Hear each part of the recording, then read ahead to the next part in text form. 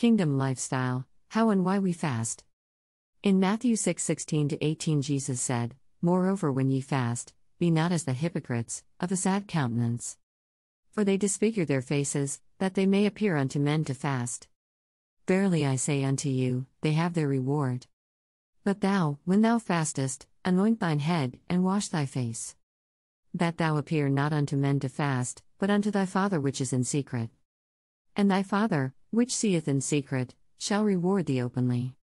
This is a very simple instruction from Jesus on how to fast. Jesus didn't say if you fast.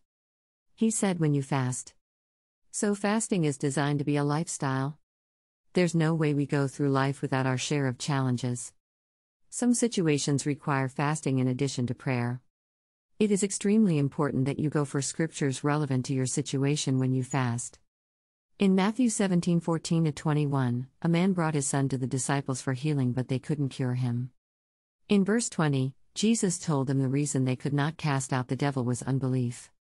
And in verse 21, he told them fasting is the way to get rid of unbelief, not how to get rid of the demons. When unbelief is out of the way and you are operating in faith, demons, sicknesses, and diseases will go at your command. You can also get rid of fear, anxiety, and doubt the same way. Shalom.